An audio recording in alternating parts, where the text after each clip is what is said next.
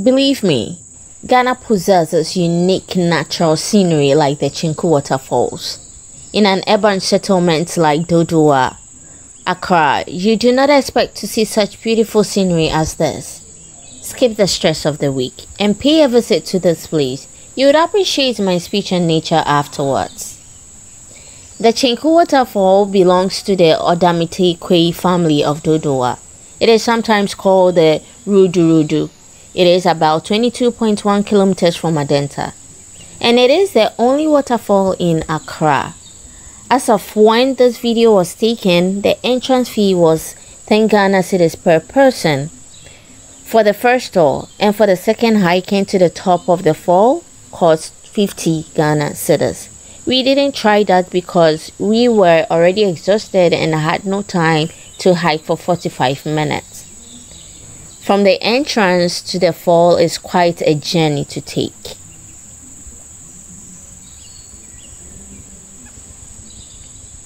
According to history, the Adom Waterfall, which has the same source as the Chenku Waterfall, was discovered by a lost hunter about 5 decades ago at Obosomase.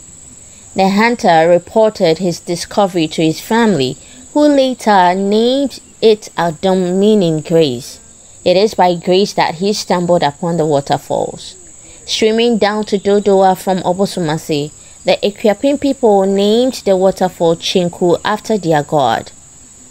The water has its main source in the eastern region of Ghana and flows through Ashaman and Sakumono into the sea. The people of Obosomase come to the waterfall to pour libation to their god, Nana Chenku. But now, because of certain anthropological activities, the gods are believed to have relocated to Obosomase. They only come to the Chenku waterfalls during ceremonies in which libation is poured.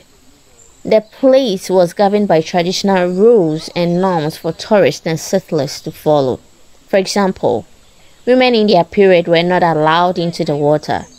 Also, you are not to visit on Wednesdays as snakes are believed to come out of their hiding holes. I doubt this rule because we visited on Sunday and were chased by snakes in the water. Probably this traditional rule has changed with time and called out snakes to visit on ordinary days, or Wednesdays are just sacred, or climate change. The water flowing through the forest is very clear and community uses it for domestic purposes. The waterfall was previously part of the eastern region, but after demarcation, it became part of Greater Accra. The site has an amazing view, but I was expecting to see Dodowa forest, which they said was once dense. There is no forest.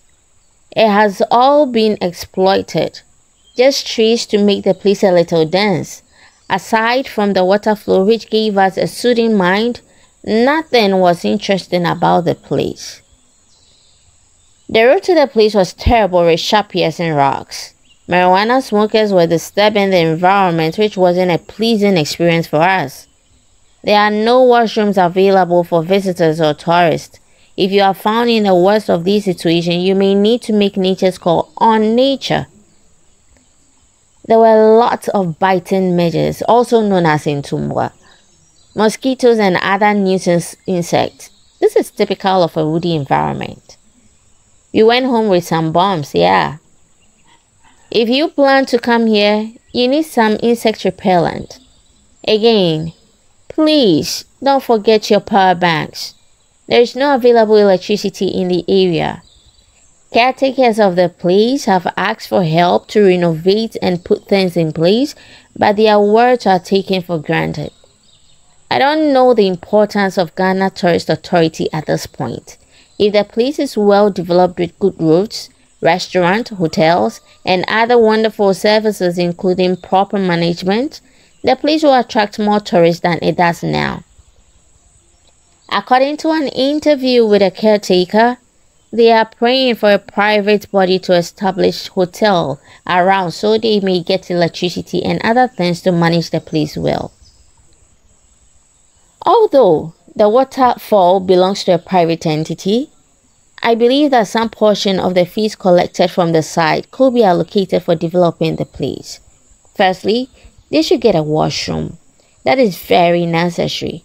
One of the traditional rules is to avoid urinating in the water. People do that, especially in pools. So, if we are looking at avoiding contamination of the water, then put in more restrictions and facilities. There should also be standardized regulations to govern the place. When we got there, no one informed us about these traditional rules and norms. Neither did they tell us about the second hiking site and the amount for that. We got to know about this when we got to the fall. If all these were regulated, a tourist will be well prepared at the entrance before choosing whether to take only the first, second, or even both tours. The tourist will look out for certain dangers or restrictions on site.